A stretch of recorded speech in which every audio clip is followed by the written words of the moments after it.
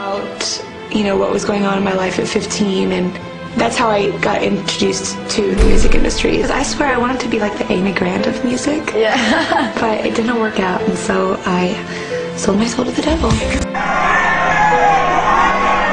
I sold my soul to the devil.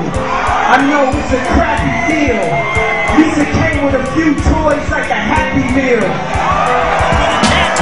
If I can go back, I never would've rapped. I sold my soul to the devil, I'll never get it back. I wonder, can you save me? I can't die, my boo-boo's about to have my baby. I think it's too late for praying. Hold up, her voice spoke to me and it slowly started saying, bring your lifestyle to me, I'll make it better. And how long will I live? Eternal life and forever. Or will I be the G that I was? I make your life better than you can imagine or even dreamed of. So relax yourself, let me take control. Close your eyes, my soul. My eyes are closed. Still out here doing these songs, you know, you're still on tour.